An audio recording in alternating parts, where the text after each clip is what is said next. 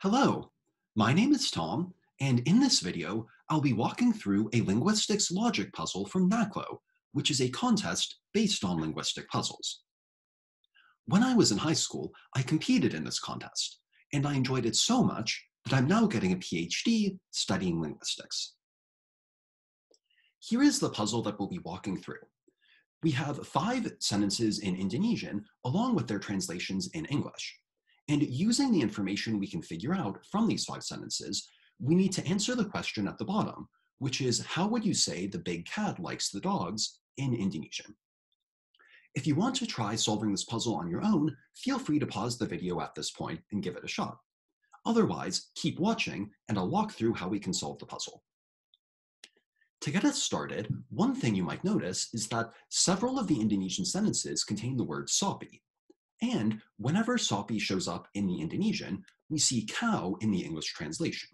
So we can conclude that sapi is the Indonesian word for cat. And let's also make sure to write down everything we figured out so we can keep track of it. So I'll add some space to do that, and we can write down that the Indonesian word for cow is sapi. Next, let's take a look at the sentence at the top. And you'll notice that it contains the Indonesian word sapi sapi, which looks a lot like the word sapi that we just figured out. Plus, the English translation includes the word cows. So this makes it pretty likely that sapi sapi is the Indonesian word for cows, given how similar it is to sapi.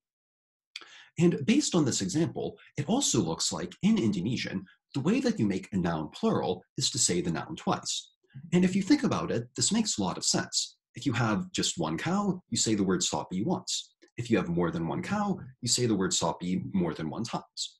So let's write down this rule we've just figured out, which is that the way that you form a plural is to repeat the noun. And now that we've figured out this rule, we can look to see if there are any other instances of repeated nouns in the sentences we have here. And sure enough, in the middle sentence here, we see pisang pisang, which, given the rule we just figured out, probably means some plural noun. Then if we look at the English translation, it does contain a plural noun, bananas. So pisang pisang probably means bananas, and therefore the Indonesian word for banana is pisang. And since we figured out that word, let's fill in the other 2 places we see pisang here as banana. Okay, now let's look at the bottom sentence here. On the Indonesian side, there's only one word left to be accounted for, dengar. While on the English side, there are these 3 words that we have not accounted for yet.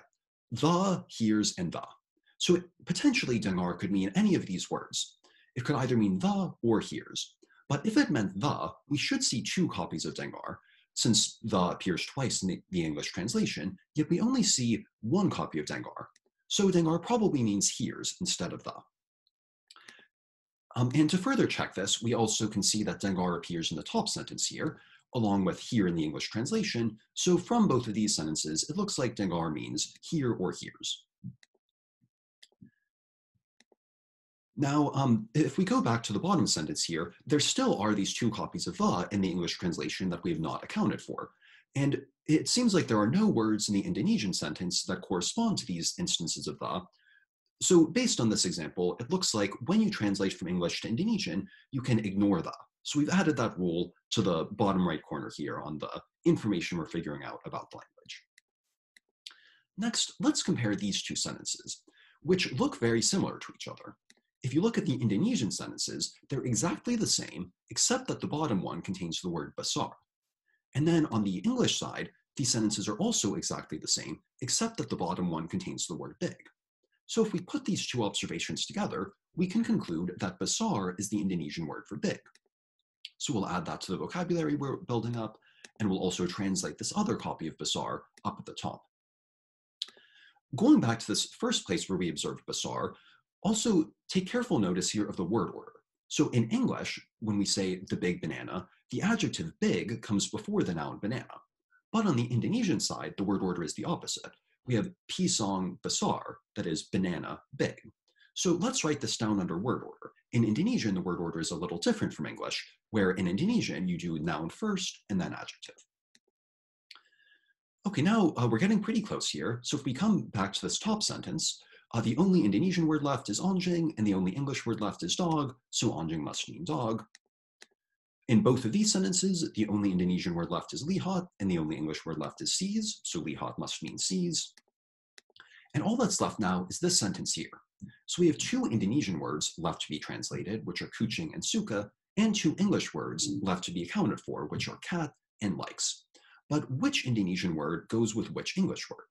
Well, to figure this out, we need to look back at the word order one more time. So let's take a look at this sentence, for example. Looking at this sentence, it seems that Indonesian has the same overall sentence word order as English has. So in both cases, we see the subject of the sentence first, which is cow, then the verb, sees, then the object, banana. And we see the same thing in the top sentence here. The sentence in Indonesian and in English starts with the subject cows, then the verb here, and then the object big dog. So even though Indonesian and English have a different word order for the noun and the adjective, they have the same word order for the subject, verb, and object. So let's write that down. Indonesian has a word order of subject, verb, object. And now we can use this information to figure out what kucing and suka mean. The first word, kucing, has to be the subject, cat, while the second word, suka, has to be the verb, likes. So we can fill those in and add them to our vocabulary. And now that we've figured out everything we can from those 5 translations that were given to us, we can now answer the question at the bottom, which is, how would you say the big cat likes the dogs in Indonesian? To start out, as we just figured out, the Indonesian sentence structure has the basic structure of subject, verb, object. So those are the 3 slots we're going to need to fill. Now let's start by translating the subject, which is the big cat. So we know that the word for big is besar, and the word for cat is kucing. And we also know that when you need to combine a noun and an adjective, you put it in the order of noun first and then adjective. So putting all of this together gives us that the big cat should be translated as kucing besar. The next part of the sentence is the verb, which is likes, and the word for that in Indonesian is suka, so we can add that in the slot there. And finally, to translate the object is the dogs. Now, we've never seen the word dogs before, but we have seen the singular form dog, which is anjing. And we've also figured out the rule for how to create a plural noun from the singular noun, which is to repeat the noun twice. So this gives us that the word for the dogs would be anjing anjing. There, ta-da, we've now solved the puzzle. The final answer is kucing besar, suka anjing anjing. If you enjoyed this puzzle, you can find many more puzzles like it at the top URL shown here. In addition, you can register to compete in the NACLO contest, which happens every year. It's based around puzzles like this one. It's free to participate in, and it's a lot of fun.